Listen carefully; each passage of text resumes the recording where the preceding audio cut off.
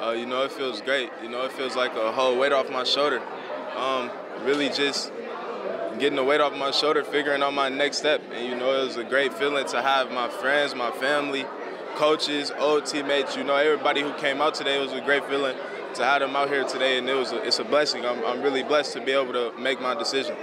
What was it about Coach Freeman's program that made them the right fit for you? I would say it's just a win-win, not only with the football, but they'll take care of you for life, and the relationships you can make there, and just playing at a global brand. Notre Dame is a global school. They have fan bases everywhere across the world, and just playing in front of that global brand and that global school, and the relationships it can build and what it can do for me in football and for life. So you also announced that you're going to be playing DB over at Notre Dame. What was that decision like, just deciding between maybe playing between the offense and the defense?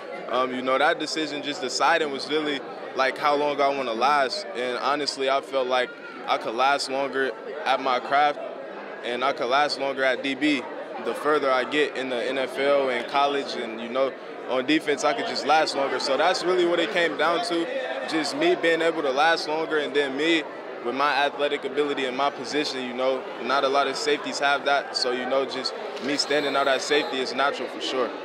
A state championship, and that's a hard goal. We know we're going to have to work for that for both sports, but it's not too hard to be done. If we work for anything, we can get it, and that's what I figured out about everything. And is a state championship for sure. It's my last year, and I didn't accomplish everything else, so I can't go for anything but a state championship.